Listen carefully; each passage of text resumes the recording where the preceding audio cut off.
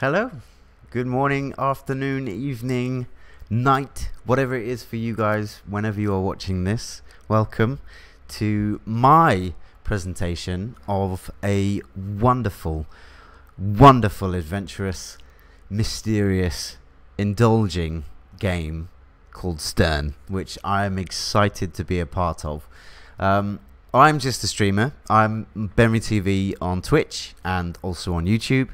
BenryTV on Instagram and Twitter, if you ever have any questions for me about either Stern or anything else in life. But I met Tylaxu through the world of streaming. One of my dear friends, Belong Play, is his obviously his username.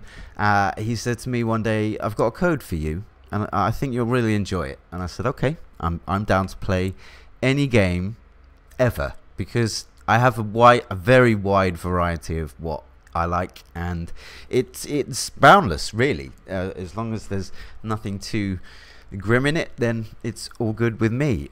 So I entered the code into Steam, and I saw this game come up called Stern, and I saw it was very small in gigabytes or megabytes or anything. So I was quick to download it and also quick to jump in and play, and then I knew as soon as I started to play it, I had to stream it and try and find out where he got this game from, where it came from, who it came from, how many people were involved. I wanted to know everything, because he said, you know, it's not available on Steam. This is just something that I want to give you, because I know you game a lot, and I know that you have a lot of things to do with games and you stream, so this is my gift to you, and I am so grateful for that gift. It has given me opportunities to speak to a wonderful producer and developer of a game, and to work with and bounce ideas off of someone who has such a passion for a game, for his game, and games in general. It's not just this game, obviously, that we've drawn from. He says that he's the wonderful man. His name is Tylaxu. He is the producer and the director and everything of this game. He is one solo artist, if you like, of the gaming developing world. And yes, so he's drawn from a few foundations from Stern. Is Terraria, Starbound, and Dead Cells, and you can kind of see that in the gameplay. And what I'll be doing in a little while is I'll be going through some of the gameplay and some of the areas we can go and investigate when we get to it. But yeah, also film wise, it takes a little bit from Equilibrium, In Time, and Divergent. So all of those little tiny bits, and as well from the games, they're not full let's take everything from it. It's very well thought out. Tylaxu has thought this game out, and through intensive chats with him, I know very much that he's put his heart and soul into this game, and it's such a blessing and a beautiful time to be able to spread the word of Tylaxu's game and let other people see what's going on in the game. So if I've made this correctly, we should go to the screen. So this is where we start in the wonderful world of Stern. So you are a soldier. You've been fighting for a very long time, but you don't agree with something that's going on, and there's a bit of a mystery. So I'm not going to go too much into the mystery, but you are now placed back on Earth, but it's a little bit different. There are things in this world that you might not see in the normal world. So as you can see already, we start by a shop called the Soul Eater, and I think I have some souls to spend. So down here with the two little squiggles, almost yin yang, they're souls. We have 325. So at the top you can see that it gives you a weak regeneration of energy. So energy is used for all guns, firearms, anything that is projectile. That is what energy is used for. And so we can give, and then the one after that gives you medium energy regeneration. The one after that gives you a strong energy regeneration, and then after that it moves on to regeneration of health. So it gives you a weak HP regeneration. There's also the and progressively, so you can see from the green line, it's kind of the health and the stamina bar is the green line. So the blue line, so you get more from killing enemies.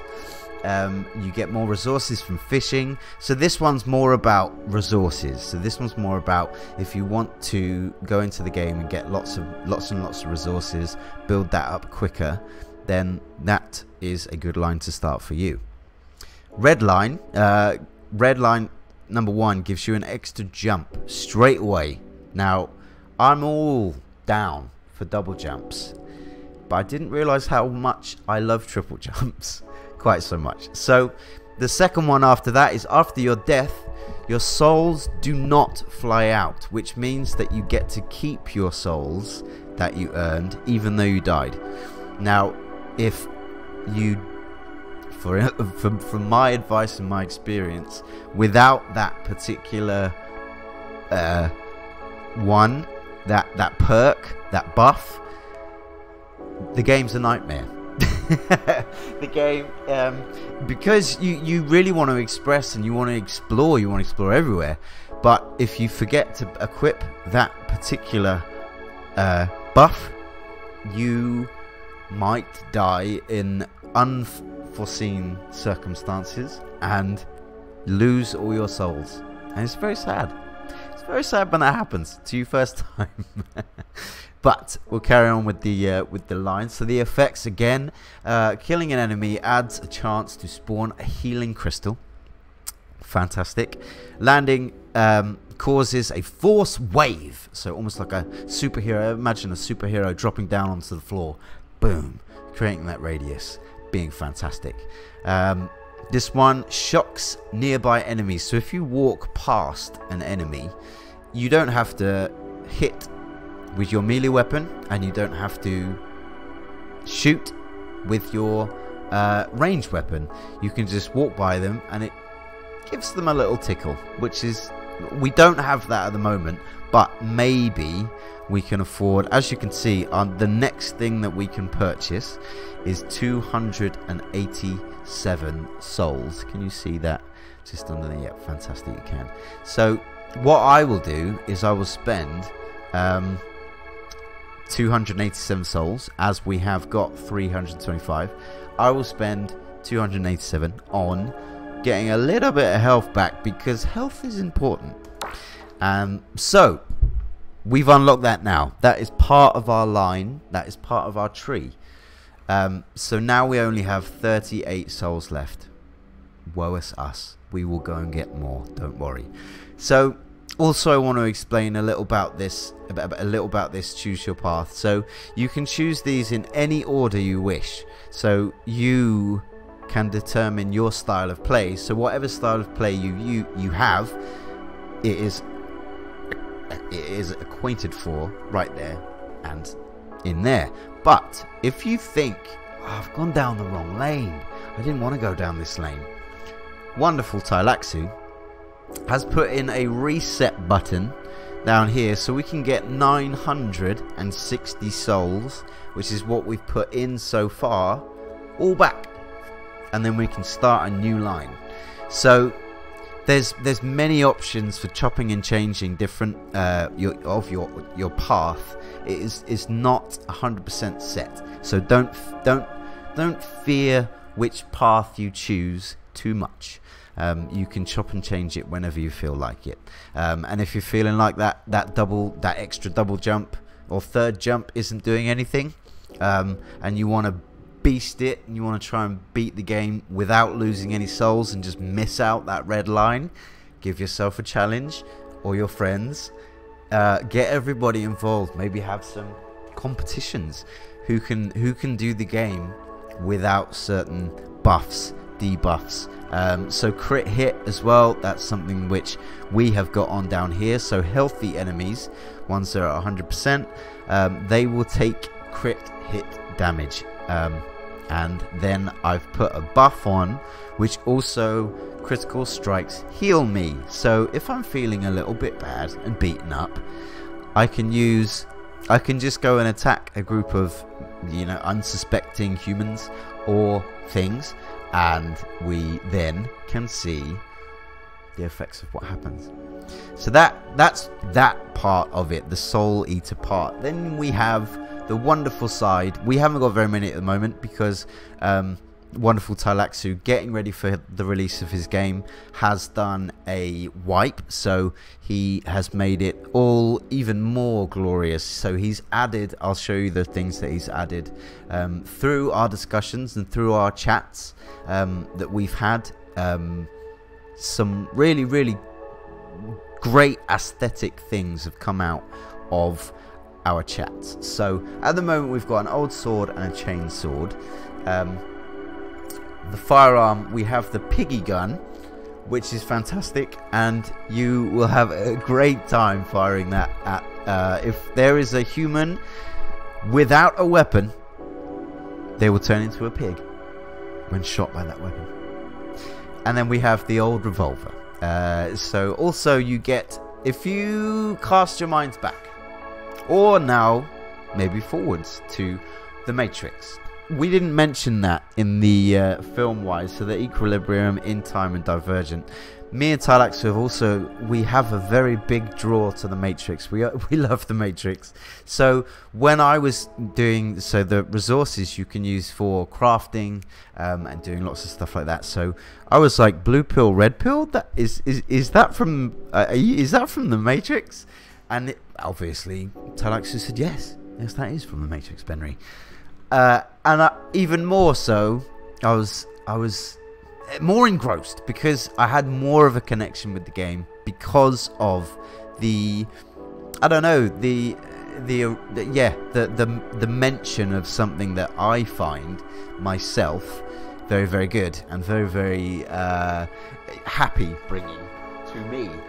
So all of these games that I've mentioned before, the Terraria, the Starbound, the Dead Cells, and the films also, all of them play a huge part in what becomes of Talaxu's game.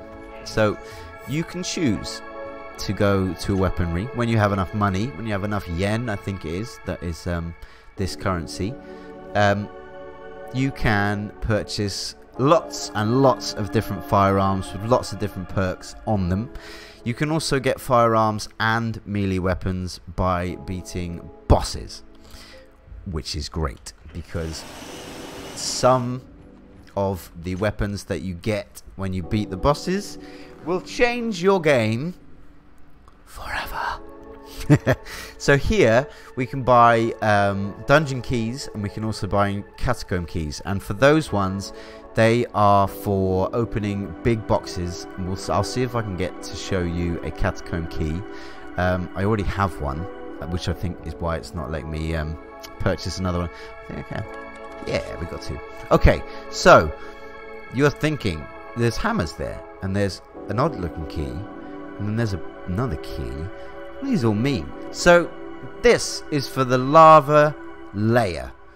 So when you go into the different biomes of this beautiful, enchanting game, you will come across different rocks that you would need a specific hammer to make an impact in. So you use the blue units to purchase any of the hammers or the keys. So there's a lava key, which obviously then links to the lava hammer. So if you have the lava key and the lava hammer, you're able to farm every crystal lava that is in that particular biome. So we have the quartz, and then we have the ochiridium, I'm really great with these names. And the Mirrorlith. Mithril. So I've said that wrong many times, and it's okay to get things wrong. So then we got the lava key, and as you can see, the keys go up in price quite a lot. And the reason why, I think, is because you're not going to want to go into the areas where you're in the final cave, the dark caves, with low level, low geared stuff. You just may have seen somebody blow up here. The reason for that is because I put a mine up there earlier, and I wanted to show you what it looks like when somebody walks over a mine. The computer had a different idea by showing you anyway. But we have other weapons. Indeed, we have other weapons. We have other weapons like the wonderful little robot that follows us behind. So he has his own complete menu. So if he's feeling a bit poorly, so his health is 53 out of 70 right now, what we would use is duct tape, as we have 4 of them. His health goes back up to 70, which is fantastic. So because Belong Play and Tylaxu, the wonderful producer, developer of this game, they are with me at all times, always, when I play this game, because I'm so grateful for these 2 humans that got me into this game, and also to experience the game and to experience the community of what Tylaxu has been able to draw from this game. And gather as well so many wish lists in Steam. I'm sure Andre is going to go through some of those statistics with you. I am the go and get 'em kind of the streamer. The one the pitch for me was always going to be an interactive one, because the passion of this game and the love that's gone into this game is absolutely fantastic. So what you're going to see now, as you can see behind me, is all of the credits, all of the stuff that I am maintaining just by beating these people. And you can beat them in any order. You can go whichever way you want, and I'll show you now which map decisions I have made so far since the refresh. So obviously it's telling me to press F. So if I press F, we've just picked up a grenade. Fantastic. Somebody kept a grenade in their drawers for this time. Thank you for that person. So if we freeze it there, so if you press tab, that freezes the game. And then you can bring up, oh no, the menu, he's changed it, the wonderful Tylax who's done it. So the game allows you to start in the streets of Poor, where we were just here. We were just there in the streets of Poor, and the decisions that I have made so far have opened up. The green little jelly baby is us. We are the green jelly baby. So I have gone this way, all this way. So there's storage, there's lots of other little biomes and stuff that I haven't been able to go in yet, because I'm just not strong enough. But I will be one day. And so there is there's a new mud cave which I've just seen here. Maybe we'll go and explore that together. So everything that's blacked out, you may be able possibly to go there, but all of this area here, can carry on. Look at this vast openness of possibility. So all of this is part of the map. No piece is left untouched. And even we go up, we go down, we carry on. And so the map is absolutely, for a game of its size, huge. The game for a game of this size, for a map this detailed, and I don't know if you've noticed already, but the explosions are phenomenal. The detail in which that Tylaxu has been able to put into his game, and also the way that it's been so organically done and not stressful. The way that like communication between myself and Tylaxu has always been very fluid. Like we didn't know each other before I played his game, and he didn't know me before I played his game. So we've come to a wonderful place of the game and the development of the game. Not only the development of the game, but just also kind of building of a friendship over a different country. I'm from the UK, so I'm very sorry, hit the mic. I'm from the UK.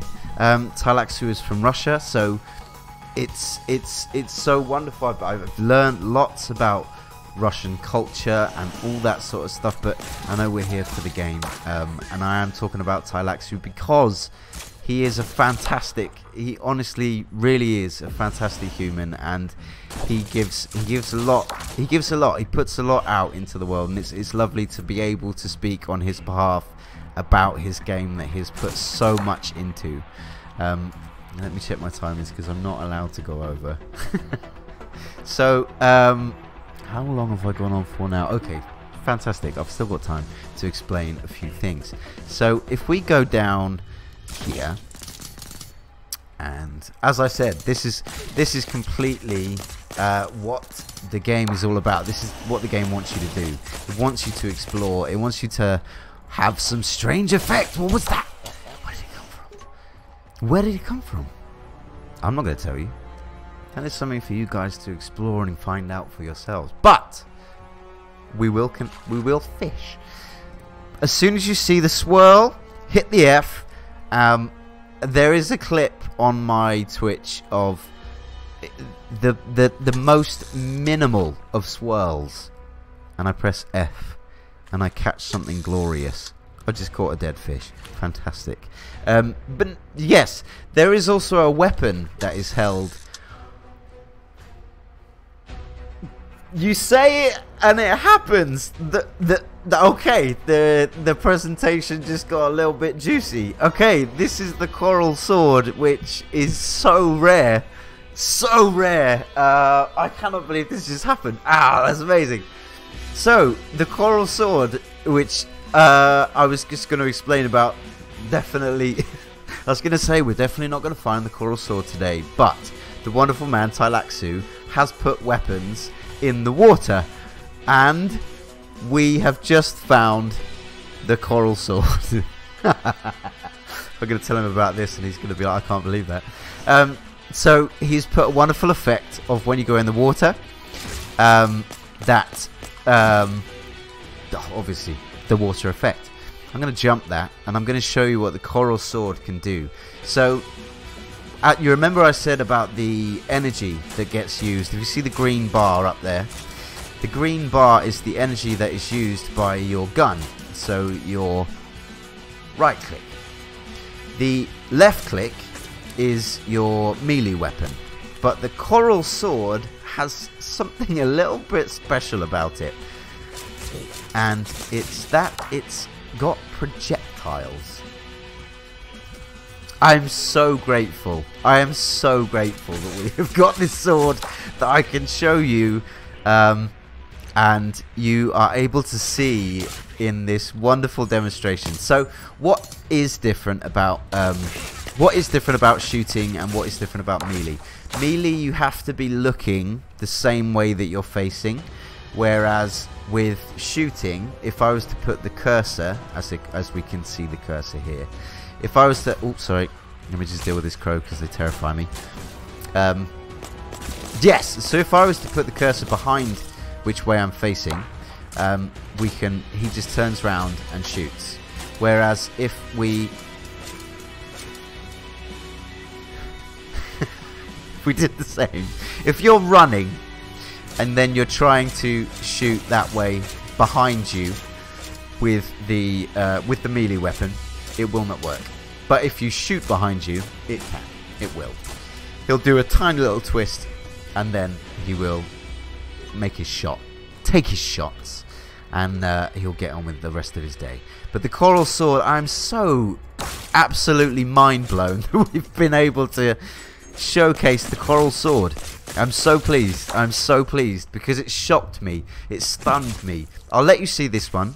So this enemy causes this effect, which again, many different enemies cause many different effects. So I'm only showing you a tiny portion of this game right now. There's so much for self-discovery in this game, self-learning. Also, what I'll show you is when we go onto the pause menu. Essentially, I've just pressed escape, so it comes up with this. It comes up with continue, user guide, options, save and quit, and you can choose your cursor color. And this was something that myself and Tylaxu had real fun sort of playing around with. So not only did we decide, or he decided, sorry, to put the cursor color in, because I believe we started with grey or black or white out of 3. Have a guess. And the definition and what you can do on the fly is just, I'm using pink right now, but if we go in here and we use green, we can kind of see that a little bit better. And the way that you would do the same thing to your soldier is to go to a workbench, and you then would choose a different color for your soldier. Now that color will follow you until you get to another workbench, which is absolutely fine. I've chosen purple because purple, I think, in the bits that I'm going to show you, stands out really, really well. Now in this section, for instance, the green that we've just equipped might not do exactly what we're wanting it to. So all we have to do is go on, and the great thing about it is that you can also you can test it against the background as you go. So that blue looks really nice, but as it goes to a square, I think we'll stick with pink or purpley pink. Wherever your cursor is pointed as well for the coral sword is where the straight line coral shot will go. You see that? The other ones will disperse like that, straight before your eyes. I'll just disperse. But okay, so I've shown you this where we are. So we were a jelly bean. We were in the ghetto. So we're now down here, nearly in the catacomb entrance. So we could go left. Oh, we are going to go left because I want to show you. This is the way to go and do something to your workbench. So if we can collect. These have a regeneration timer on them as well. So every time you do a run, you may be able to catch the crystals. They also have a regeneration time, and so do the lockers. But if we enter this mode, so upgrade suit, hallelujah, is what I heard and thought when I found that. So as you can see, you can upgrade your helmet for shooting spread. You can upgrade your chest armor for defense. You can upgrade your left glove for your ranged bonus damage. You can upgrade your right glove for a melee bonus damage. You can upgrade your left shoe, which we shall do, for a kick bonus. So you know when I'm going up to the doors and I'm pressing a different button. We've just upgraded that to level 2. And the right shoe, so when we're gliding, we're also invulnerable when we're gliding. So if you're wanting to go over spikes, or you're wanting to get through some gunfire just to then go and get somebody or an enemy, or get round an enemy, the glide shoe's energy is really, really important. So I would suggest trying to get as much chest armor and right shoe stuff which I believe is gold, and that is copper or silver. And yeah, just trying to see if you can get as much as that. But obviously, this game is a game for all to play in their very own way. Because some people might be lefties. They might want to go straight left. They might want to go straight down. They might want to... If you can go whichever way you can go and find a path. Now I'm going to open this box. If you remember, I showed you we have 2 catacomb keys and also a soda up, which it gives you a double jump. And as you saw on that red line that we were talking about earlier, in the stats and the buffs, that red line also gives you another jump. So we've got triple jump at the moment, and we'll have forevermore. So that's great. So I'm going to open this for you, and I'll let you see what it gives us, and then what it gives us. So it gave us a copper bar, an iron bar, and a gold bar, but there was 16, 13, and 8. So it's not like it gives you just one at a time. It's generous. So these are little dudes that you have not seen quite yet. There was a wolf with I believe, a rocket strapped to his back. Yes, there's a wolf strapped with a rocket on his back, trying to kill me. And he succeeded. So, once you lose all of your health and you die, you come back straight to this place. So this is the exchanger. If you go to the exchange, I don't think we've actually got him. No, the exchange hasn't arrived yet. But the weaponry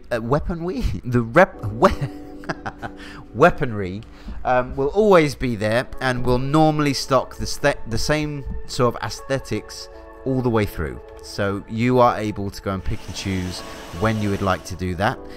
The master keys, again, you can go and see how many green units you've got, how many blue units you've got, and then you can choose which you go and buy.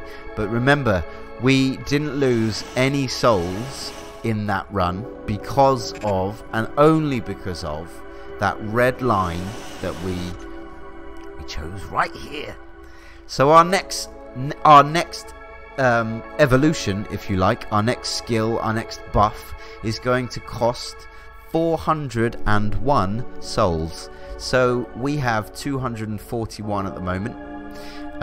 You may think, whoa, that's crazy. That's going to take a long time to get all those souls. If you are exploring all of this wonderful, wonderful environment, all these different biomes that there are, as you may have sort of seen and guessed with the keys, there's a lava one, so expect the unexpected in this game. In general, I would say expect the unexpected, for sure. So the lava key, the sacred key, the quartz key, and the cave key. So that unlocks the dark caves, and I made sure in the streams that I have done on my personal stream, BenryTV, on Twitch and on YouTube. So I've made sure that when we were just mucking about, playing the game, chilling, we would do it all the way through as properly as we could. So as I would just like to finish my little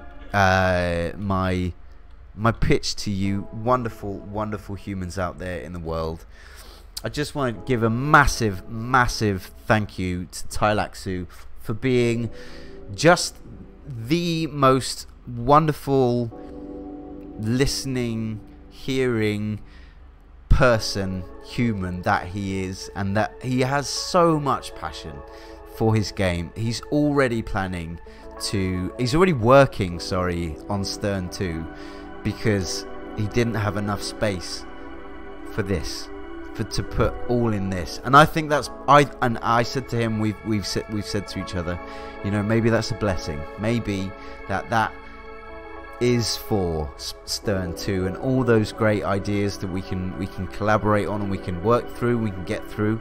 that can all go into Stern 2. But for now, wonderful people, wherever you are in the world watching this, thank you so much for letting me speak on this stage, for letting me be here, for letting me pitch this wonderful, wonderful game on Stern. Go and get it on Steam. Check it out on Steam. Check it out, put it in your wish lists, and wait until it arrives, and have fun. Peace, love, and games to everyone. Thank you so much, and I will speak to you all very soon. Take care. Bye bye.